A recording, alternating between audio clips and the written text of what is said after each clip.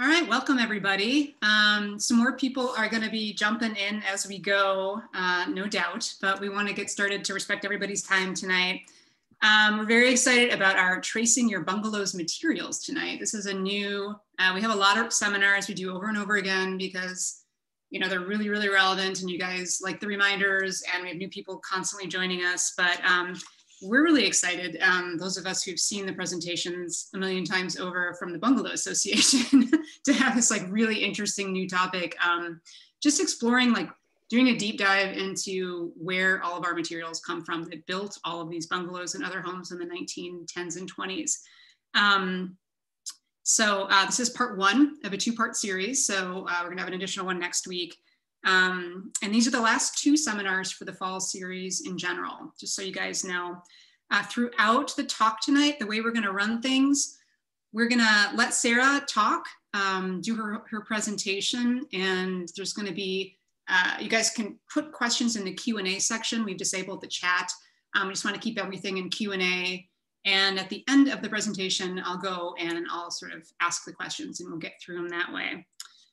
But let's see, this is going to be recorded tonight. We're recording it right now. So we'll send it out to everybody who signed up as well. So don't worry about frantically taking notes. We'll have all that available for you.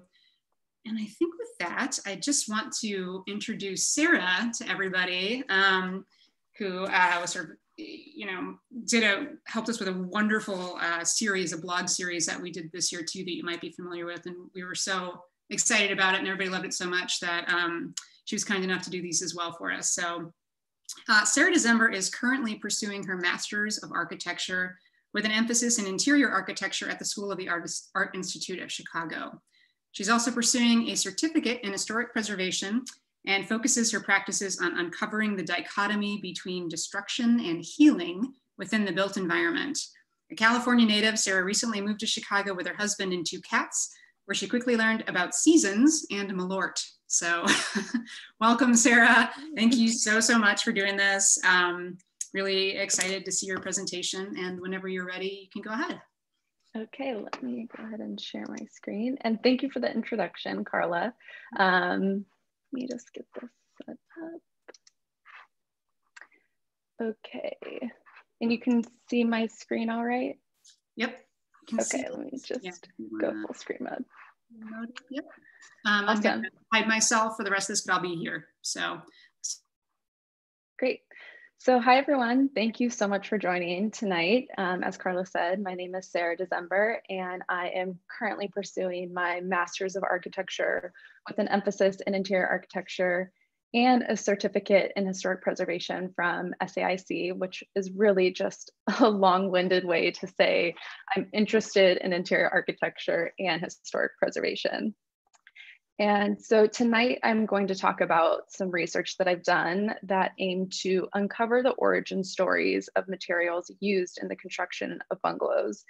And I just want to quickly give a huge thanks to Carla, who invited me to share my research, because she's actually one of my professors too, and sat in on the critique for my final project last semester that this research was based on. And also thank you for Gillian for inviting me and coordinating tonight. And also huge thank you to everyone at Chicago Bungalow Association. So before we jump into things, I just want to say that I am not an expert on bungalows or even an expert on materials for that matter. My background is actually in digital marketing. I'm really just deeply interested in the power of storytelling.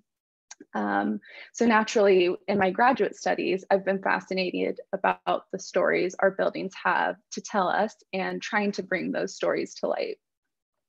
So in this presentation, I'm going to try to begin to start to unravel some of those hidden stories of our homes so that we can hopefully better understand them, better understand how to care for them and how to better preserve them for future generations. So specifically, tonight we'll talk about brick and concrete, where those materials come from, how they're extracted, how they're processed, and how piece by piece they become our homes. But as Carla mentioned, there's also part 2 to this research, which is happening next Thursday. Don't forget to RSVP, same place, same time. We're going to be talking about plaster, wood, and even touch on water a little bit. So like I mentioned, this project actually started from a class that I took last semester called the Geological Atlas of Chicago, which really focused on understanding our built environment on a geological scale. So this image you see here is actually a collage that I created to try to start to understand where materials are coming from, what these various mining locations they look like kind of strung together as its own geographical formation. And in the class, really what we asked ourselves were seemingly simple questions, I should say, like what materials were used to make this building? Where were those materials sourced from? How were those materials sourced? And even how are those materials processed, transported, and fabricated? And as you can imagine, those questions are actually really quite difficult to answer and really challenging to uncover, but really that's what I'm trying to do in this research. So first I want to talk about brick because I think it's safe to say that brick is one of the most character defining materials used in the construction of the Chicago bungalow. So bungalows, I'm sure as you all know, built in Chicago need a material that's naturally more insulated compared to West Coast counterparts, which are typically made of wood or stucco. And as we all know, the Chicago fire played such a large role in Chicago's history and really led us to rely on brick to rebuild our city because we needed something that was more fire resistant. So to first understand where bricks come from, I want to first try to help understand what's a brick even made of. So sand typically takes up the largest percentage of material within brick at around 50 to 60% by weight. Specifically in this portion of the presentation, I want to focus talking about clay. I'll definitely touch on sand a bit more once we discuss concrete. And you'll see here, clay takes up about 20 to 30% of brick. And of course, there's iron oxide, magnesium, and lime just at smaller percentages. So I really wanted to focus on clay specifically when discussing brick because Illinois has such a rich history when it comes to clay. And to understand that history, we first have to go back around 1.6 million years ago. I know it's hard to imagine, I know it was for me, but at one point, around 85% of Illinois was covered in glaciers that were roughly 3,000 feet thick or twice the height of Willis Tower. These glaciers shaped our current landscape and are the sole reason why Illinois' land is rich with clay. These glaciers are responsible for the bricks we have today and brick-making industry that Chicago is known for. So, what about these glaciers? As climates began to cool, glacial ice sheets in the Northern Hemisphere slowly began to spread outward, eventually covering Northern America. And Illinois' famously flat prairie landscape wasn't always flat. Those ice sheets actually moved and formed glaciers, which leveled hills and filled in valleys, and eventually gave us the landscape that we know today. Fast forward, those glaciers began to melt. And when they melted, they deposited clay along what we know today as the Great Lakes and the Chicago River. It wasn't until about 1836, with the digging of the Illinois and Michigan Canal, that it was discovered that Illinois soil was rich with clay. Shortly after, as you can imagine, clay pits surfaced all throughout Illinois, and the state was on its way to making good use of this precious material. So then by 1915, 10% of all brick made in America was made here in Chicago. And so that discovery of clay not only catapulted Chicago forward as an industrial city and one of the fastest growing cities in the world, but more importantly, it gave us the Chicago brick. And in this image here, you'll start to make sense of where those glacial boundaries existed in relation to the Bungalow Belt. And as you can see, in relation to the Bungalow Belt also, there's quite a number of clay pits just within the surrounding area. Okay, so now that we know how the mineral clay is produced, I want to spend some time talking about how clay then becomes brick. And in order for us to make the brick used in the bungalow's brick walls, clay was dredged from either the bottom of Lake Michigan or Chicago River, like I mentioned, and then transported to nearby brickyards where it's processed. So once it was dredged and then brought to the brickyards, it was then ground and combined with a mixture of water and sand in order to be shaped. Then next, the brick was cut and set out to dry to remove any excess water. And this is really one of the main reasons why brick making and bricklaying, especially in Chicago, is such a seasonal job. Temperatures had to be warm enough to allow the bricks to dry from the sun's warmth before they could even be fired. But once they were dried enough, they were then fired in a kiln at temperatures around 1500 to 1800 degrees. And kilns were heated using coal and would sometimes burn for up to 24 hours at a time. So as I mentioned before, those glaciers were single-handedly responsible for creating a lucrative brick making industry within Chicago. And during the height of Chicago brick production, there were over 60 brick companies within Chicago that produced over 700 million bricks annually. Over the years, many small brickyards were purchased and consolidated under a few larger companies. And Chicago brick production came to a halt when Congress passed the Clean Air Act in 1970, which actually required manufacturers to bring their kilns and processing facilities up to date to comply with new requirements. But rather than complying, the Illinois Brick Company, which was one of the remaining brick production companies in Chicago, decided to close. So, I mean, essentially in that light, we can start to argue that no true Chicago brick is being produced anymore. Okay, now that we know how clay is produced, we had some fun reminiscing about glaciers. We talked about how clay is extracted and is turned into brick. I want to talk about how that single brick starts to become your home.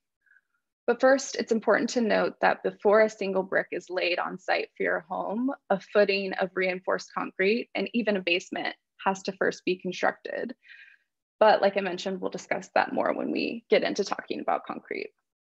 But what that means really is that there's a number of steps, not only in the brick making process, but in the construction process before the brick facade can even begin to take shape in your bungalow. So we actually also can't talk about brick without talking about mortar. Mortar is what allows brick to bind together to create your bungalow's facade. So that means the production of mortar is just another critical step that's required before the brick exterior can even be laid. In the early 1900s, mortar was made with hydrated lime and sand. Again, there's that sand. We'll talk about that in a little bit. But we'll also talk about hydrated lime when we get into concrete. Limestone was first burned and then dissolved into water, which could take several days to fully dissolve before it was ready to be mixed with sand to then form the mortar. Once the mortar was ready, bricks were laid then by hand. And another thing that's interesting that came up in my research was not only trying to understand where materials are sourced from, but also who was sourcing those materials, who was actually manufacturing them. And as you can imagine, it's hard to know just how many hands it took to build your house. But with bricklaying, it's always been a manual process. And the process itself has changed little to this day. And on average, a 1,200 square foot bungalow could require around 12,000 bricks, which sounds like a lot. And it is a lot, but in relation to all the materials it takes to build your bungalow, brick actually probably makes up the smallest volume used in the construction process. So now that we know how clay is formed on a geological scale and a bit more about how it's discovered, extracted, manufactured, we can start to identify key characteristics found in the brick that will help us to identify where exactly your bungalow's brick originated from. So if your house was built between 1871 and 1981, it's highly likely that your house is made of Chicago brick. But because Chicago was also a national hub for trade, brick began to come from other parts of the Midwest that also had large amounts of clay in their soil, like St. Louis and Milwaukee. And an easy way to tell is by examining the color of your bungalow's brick. Chicago brick is high in limestone and iron, which gives it a salmony pink color. It also contains that glacial debris, which we talked about, which almost acts as a fingerprint, giving each brick a unique look. Milwaukee brick is known for its cream colored brick because of the clay that's rich with lime and sulfur. And clay from St. Louis has high levels of iron oxide, which attribute to that rich red brick. And I'm sure you are familiar with this image on the side of the different types of brick. These, of course, are the most commonly found brick, but of course, there's tons of variations due to the chemical composition of clay, the conditions in which the brick were fired, how they've aged over time. So as you can see, it took quite literally millions of years to produce the brick required to build your bungalow's exterior. From the formation of prehistoric glaciers to the subsequent melting of those glaciers, the manufacturing of bricks was taking place long before humans intervened. Brick is often something that we see as a singular item, but in reality, it's actually reliant on many other minerals and materials. And as I mentioned before, brick can't be laid for your house without first building the foundation upon which it sits, which is a nice little segue into our next material, concrete.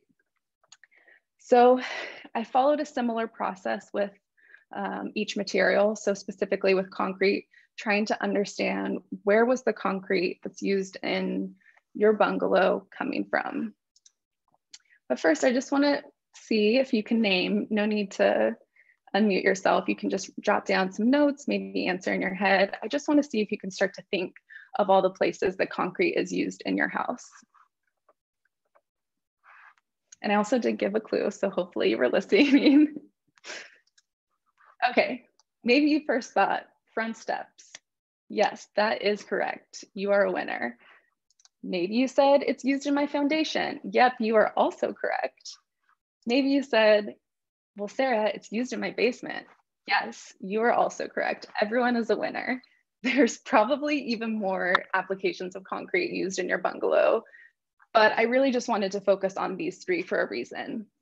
I think it's really telling and interesting that you can see quite quickly what a vital role concrete plays in your bungalow. It's how you get to your house. It's what holds your house up. It's what protects your house from things like flooding. Concrete is essentially the backbone of your home.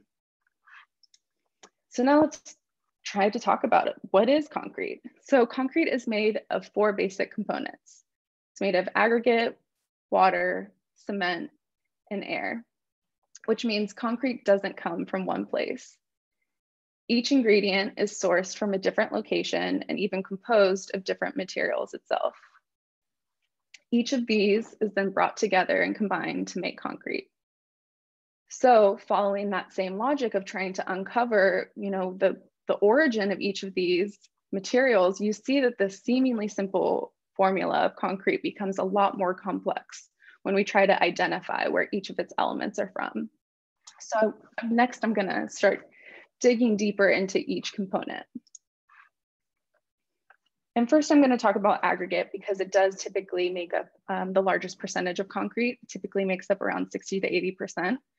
And aggregate can be composed of anything like sand, gravel, limestone, or some other crushed stone, which is then combined with cement and water to make concrete.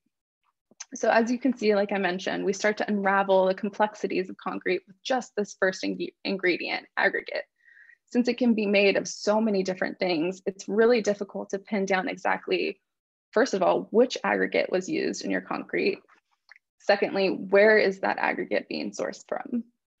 So in the next few slides, I'm going to touch on each of these potential ingredients, sand, gravel, and limestone. So sand and gravel resources are usually mined from floodplains, shorelines, or sand dunes. Sand forms when rock breaks down from weathering, which most often occurs from wind or water. Like clay, which we discussed earlier, river channels and glacial deposits provide for the richest amount of sand and gravel production.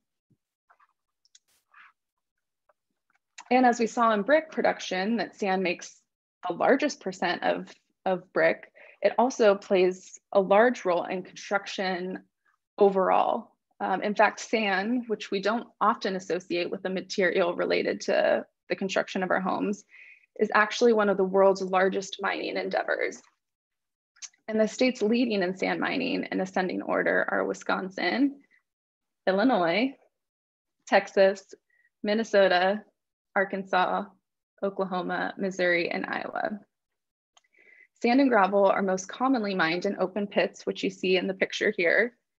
The mining starts by removing the topsoil, which is sorted, washed, dried, and then transported out of the mine. The remaining materials are then used to backfill the soil. So to help us to start understanding where all the sand is coming from, I created this map that locates sand mining pits in the region, again, in relation to that bungalow belt, to try to help us to start contextualizing where these materials are coming from. And I mean, let's face it, sand used in both brick and concrete in your bungalow could be coming from anywhere and was likely dictated by the contractor or even the developer. But as you can see here, there's actually quite a few sand pits not far from the bungalow belt. So we can likely assume that it could potentially be coming from any of these locations. And as you can see, I made a similar graphic here with rock quarries in the area, and there's a lot more, but rock is, as you can imagine, an extremely affordable resource. And really what I think is helpful here is, you know, I think we're very far removed from mineral extraction process in the first place. And I wanted to try to start to see just how much landscape that these spaces occupy, which I think can be really quite powerful. Next, I'm going to talk about aggregates. Aggregates are often made from limestone, aggregates are often made from limestone as well, especially in Illinois, because Illinois has such an abundance of limestone. And a quick history lesson will teach us why. About 425 million years ago, before Illinois was pushed north by tectonics, it was covered in a shallow tropic sea. At the base of this ancient sea was rich and diverse coral reef. That coral reef took in seawater and processed out the lime, creating lime deposits that would harden and then produce limestone. So again, here's a similar map that starts to help us understand where these limestone quarries were mined and located. And I'm sure you might be familiar with Thornton Quarry, which is one of the world's largest limestone quarries. And it's only about a 40-minute drive south from downtown Chicago. Limestone is typically extracted through a blast or a mechanical extraction, depending on the hardness of the stone. Once it's removed, it's then crushed on site and transported to the manufacturing site to be further processed.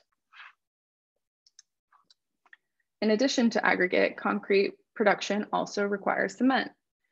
And cement is a fine powder made of crushed materials such as limestone, which we just talked about, and our friend that we met earlier, clay. When mixed with water and aggregates, cement acts as a binding element that helps concrete to harden. Oops. And I wanted to include this diagram because really, I mean, the research that I'm doing is trying to expose just this and think about if we can really imagine this type of diagram for all of the materials that we've talked about strung into one kind of long timeline that really help us to contextualize just how much energy is expended to create the materials that are used in the construction of our homes. And I think it's especially powerful with cement because it really only makes up 10% of concrete. And you can see just how many steps go into the process to even produce cement alone.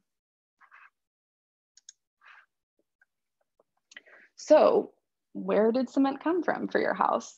In 1915, there were 5 major cement plants in Illinois. Today, there are 3. Cement is expensive to transport because it's costly and it's likely to dry out and crack if it's traveling long distances. So that means the cement for your bungalow likely came from one of these plants. Although it is important to note that one of the largest cement plants in the world is located in Michigan. And because Michigan is also home to many limestone quarries, we can assume that this cement producer often sourced its aggregate from nearby quarries to cut down on transportation costs. And so the last 2 materials I want to talk about today are air and water. Air and water are both really elusive components to talk about in relation to building materials, but they're actually really crucial in many steps and in many materials. But for this reason, they're often overlooked, and these 2 are especially important in the production of concrete. Water is needed to hydrate cement in order to make it workable, and air helps to make sure that the water can move and escape. If there's too much water in your concrete, your water will freeze and expand, which leads to cracking.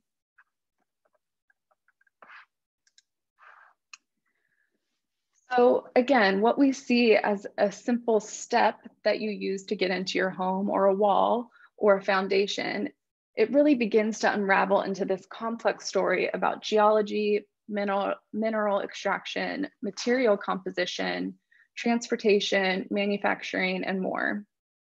Concrete is not a singular item or even a material for that matter. And that's really the main point I'm trying to uncover from this research. Every day, we're surrounded by our homes that we can often take for granted. Each brick, each pour of concrete took millions of years to produce. They've often traveled miles, gone through massive transformations, and then put together piece by piece to create the places we're lucky enough to call home. So like I mentioned and Carla mentioned, we do have a part 2. This is all I have for you today about brick and concrete. And I want to thank you again for having me and allowing me to nerd out about the geological scale of our homes. And I want to again thank the Chicago Bungalow Association for inviting me to share this research with you. Like I mentioned, part 2, same time, same place, next Thursday, 6 p.m. We'll talk about wood, plaster, and water. Thank you. Thanks so much, Sarah. That was so interesting. Yeah, you know, we take all of these things for granted, and it's like, it's incredible when you think about like geologic time and you know, yeah, that was really what was kind of the most eye-opening for me in this research, was to think about a time period that you really have a hard time contextualizing in the relation to the spaces that we exist in every day. Yeah, and also when we think about, you know, we really try to focus on vintage architecture, you know, in part because, you know, to destroy these buildings, of course, is to, you know, and throw everything away. And it's like, when you have this kind of context, it's like, what are we throwing away? That's insane, you know, right. It's completely nuts. We do have a few questions too, I just wanted to get to. So Jeffrey asked, he was curious, wasn't clay also from land pits? You mentioned lakes and rivers, and there's so much clay that's close to the surface around Chicago. Mm-hmm. So can you just speak to that a little bit? Yeah, I didn't cover land pits too much in my research, but yes, it's definitely a place that clay can be sourced from. Specifically, I focused and kind of was, the research felt so big that I think there's just so much I'm sure that I did not include, but I specifically was trying to focus in on Chicago River itself, because for my project specifically, I was focused on the digging of the Illinois Canal. So I was trying to really have a conversation about those 2 things. But yes, definitely land pits are another place for clay. And I think that's what also is telling in that map, to see where all the clay pit locations were in Illinois. You know, obviously there were some not by a river and not by the lake. Totally. And so interesting too, how we can see like the color variation in the clay based on the properties of the clay. I remember learning like when you see like those little dark spots in bricks too, it's like, oh, there must be a high iron content in the clay. It's like rust coming out of, you know, that we see in the brick too. So you can actually tell so much walking around above ground about what's below ground, you know, when you know what you're looking for. So cool. There's a couple here that are a little bit, I'm happy to sort of chime in on too, unless you want to take them, Sarah. I'm not sure how deep you've gotten into the mortar world yet in your studies. But Lisa asked this question, do you know about different types of mortar? I have brick that gets dusty. I was told that's the wrong kind of mortar used. So yes, I might need to tap out on this one. I'm just in, I'm in a historic materials class this semester where we did talk about mortar, and I should be able to answer this one a little bit more quickly, but I'd probably feel more confident if I was looking at my notes to be able to tell you about each different type of mortar. Yeah, no worries. I can answer and sort of, and Lisa, hopefully you're still on. We actually did a whole video series on historic brick that we have on our Facebook page and also on our website at chicagobungalow.org. So you can check that out. We super geek out on mortar in that, but just to give sort of a general short answer on it, we also do presentations like the one we're doing tonight on that. So older brick is softer. Basically, we didn't fire them in the same way that we do today. The properties are a little different. And so because it's a softer brick, we need a softer mortar for it, because the mortar is supposed to be the sacrificial element of a wall. So if the mortar is sort of more porous and soft, then when your wall gets wet from rain and whatever, then all of the water will evaporate through the mortar. If the mortar is too hard and the brick is softer, then the water will stay where it's softer and more porous, right? So when you have all this water trapped in your brick, then it slowly evaporates out of the brick instead of quickly evaporating out of a mortar. So when that happens, all the minerals and stuff that Sarah mentioned earlier are sort of gravitate, like shoved to the surface of the brick, and you get that powder. It's not the end of the world. It's called efflorescence. It's not the end of the world, but it's symptomatic. It's showing you that something's wrong. So you have too hard of a mortar. You probably have like a type O or N mortar, most likely. Has a little bit too much Portland cement. You should have more lime in your mortar, basically. It's not that hard to get it, but for some reason in Chicago, masons just always, there's this mentality of like newer is better, harder, stronger, better. They're wrong. And it's a conversation you just have to have a lot. We have tons of information about that, but that's what that is, that white powdery stuff. It's really common, so it's not like the end of the world, but really what should be done is that mortar should be removed, and a softer mortar should be put in there, unfortunately. So keep an eye on it. Sometimes it can get really bad, and then something really does need to be done about that. Once your brick is there are crystals that it will expand under your brick, and then it becomes supplorescence, where it'll actually push the face of your brick off. And there's like an enamel, like I say, a brick is like a tooth, and it's got like an enamel to it. And so when those crystals get too big, then it can actually destroy the brick. Because just like with your tooth is no good if you don't have enamel on it, right? So anyway, keep an eye on it, but that's a common problem. Okay, and all right, how do I sign up for we got a part 2 already wants to sign up, Sarah. That's very good. All right. we'll give you the VIP treatment for signing up. Totally. Jeffrey's just commenting, like the material, it's taking 1 million years for me to repair some of it. Yes. Understand that. Yes, Mary Kay, mortar should have, for older brick, newer brick, harder mortar is okay because the brick is harder, right? So for older vintage brick, if you've got, something built in 1910s or 20s, even up through like 40s, you're gonna definitely want a little bit of a softer mortar. So that is correct. What type of concrete is used for the steps? Do you know how to differentiate that, Sarah? I don't actually. I'm not sure about that. Yeah, I don't even know. Yeah, I don't know if I would know. I mean, it's safe to say it's poured concrete as opposed to cast in place, but I think anything beyond that, it would be really difficult to identify. Yeah. Yeah, I'm not sure about that one either. Let's see. Okay. Sorry, a lot of these are coming in all at once. So I had a grip on it all, and then. And I think especially with concrete, since it is, I mean, since cement, I think kind of gives it more of a, I don't want to say not organic, because I mean, a lot of the other materials we're looking at are all organic materials, but I think cement has kind of a property that makes it more manufactured, if that makes sense. So I think it kind of is harder to identify any of those, like what type of aggregates are used, because I think the cement kind of masks a lot of that. Yeah, but to that point, you can't, yeah, in terms of getting really specific with aggregate, and hopefully you all know, I can't remember if you specifically said what aggregate is, but it's all the little like stones that are mixed with cement to create concrete.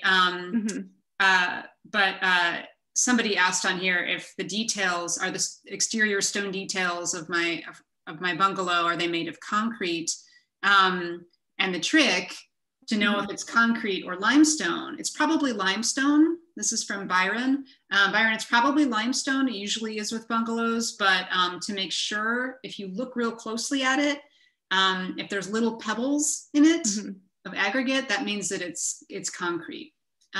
So that's a sneaky trick. And essentially in if it was limestone too, if you're also looking really closely, you should be able to see some of that organic material like shells or, I mean, I would imagine it might be a little bit more difficult to pin that out than a pebble, but. Yeah, definitely. Although interestingly, if you're down, if you're in coastal areas, they use shells for aggregate. So you'll see big shells instead of stones, which I think is really cool. Let's see. Okay, that has to be.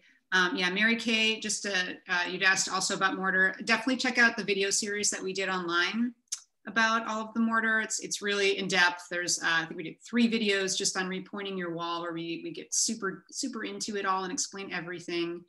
And yeah, I'm not sure about this one either. And you may not either. I know that you're more looking at sort of where these things came from in the first place, Sarah, but I know what Margaret is asking. What is your take on the grayish, seemingly inferior concrete that is being poured these days?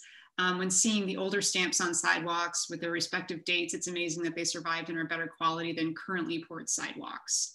Yeah, I mean, I don't know if I can touch on that a lot, but I think it's just a testament to a lot of materials now. Like we just try to add more additives to them to make them more stable. And that tends to take away a lot of the beauty, I guess, the organic kind of components of what they're actually made of. And I feel like, I don't know if that really answers the question, but it does, I think, in terms of when we're thinking about concrete, it just kind of takes away all the character because we're just trying to make things, like you said, that are harder, stronger, but for what reason? There was Route 66. They did a National Register nomination for that, where they had Portland cement. I guess that it was all Portland cement that was used for Route 66 in the original one, and it held up amazingly well. Like Portland cement is not what you want for your repoint. You don't want to repoint your wall with that if it's old brick, but it is incredibly durable apparently. And I know very little again about this, but as a road. So it held up beautifully. So yeah, that grayish stuff, and oftentimes on steps, you know, they'll sort of smear it over the top, like a skim coat of it, and it doesn't tend to hold up very well. So yeah, additives would make sense. Okay. Yes. Okay, most of these are sort of brick questions that are about water being trapped in walls, I can tell you right now. I'll take a couple of these if you don't mind hanging with us. Yeah, no problem. Because we might get more questions in too that I absolutely could not answer. But first, Jeffrey also made the point that there is a lot of fuel also needed to create cement. So we talked about some other ways that it was, that could be a bit. Yeah, and actually for this class that I took last semester, the way that it was structured is we first looked at a single material. So I first researched concrete, and then we were assigned, or we picked a specific housing type in Chicago to explore. So I picked concrete and then picked the bungalow. And so, yeah, that was really what, and I'm happy to share my presentation with you for what I put together for cement, but it does talk about just how much energy, and especially cement within the process, how much fuel it takes to burn cement to be able to, or burn all the materials needed to turn it into cement.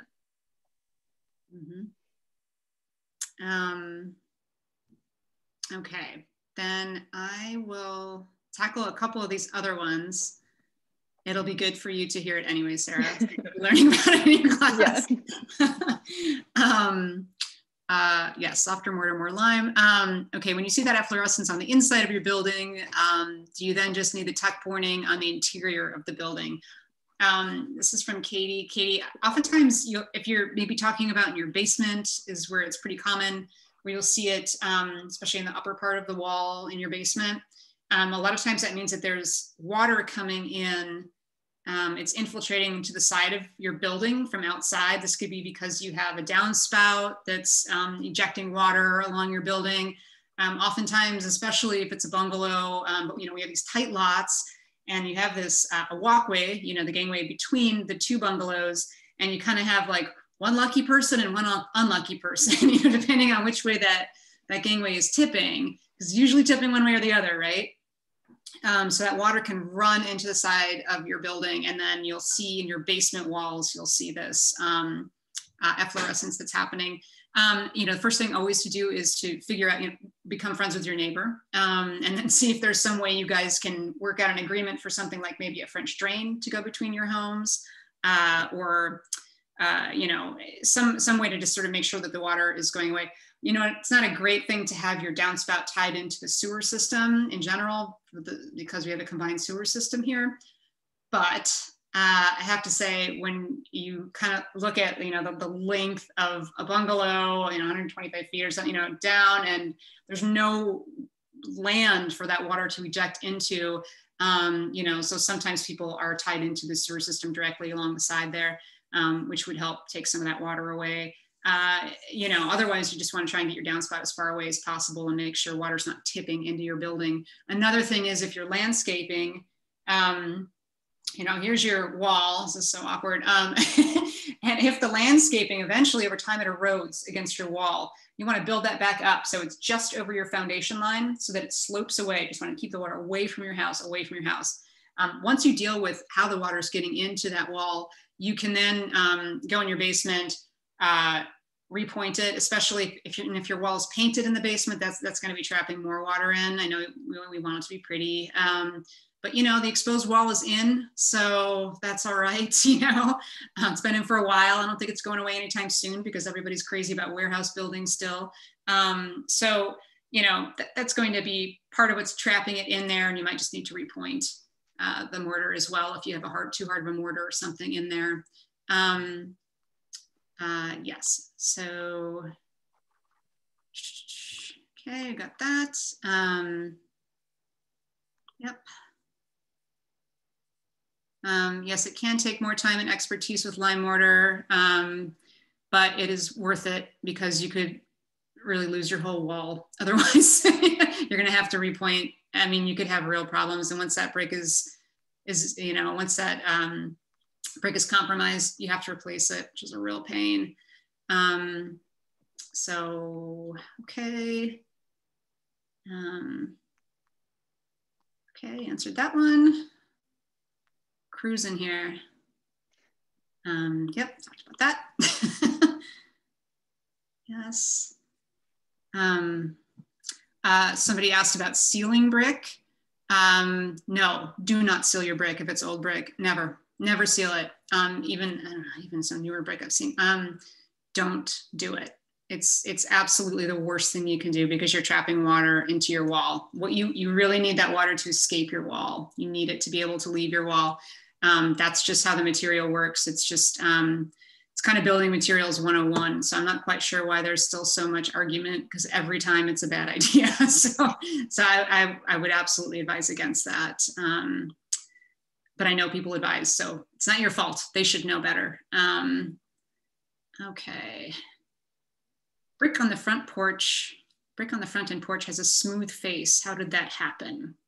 Yeah, I saw this one and I was curious. I mean, I don't know for certain. I had a hunch that it could be related to weathering, but well, I'm wondering if it might have something to do with if it's common brick versus face brick.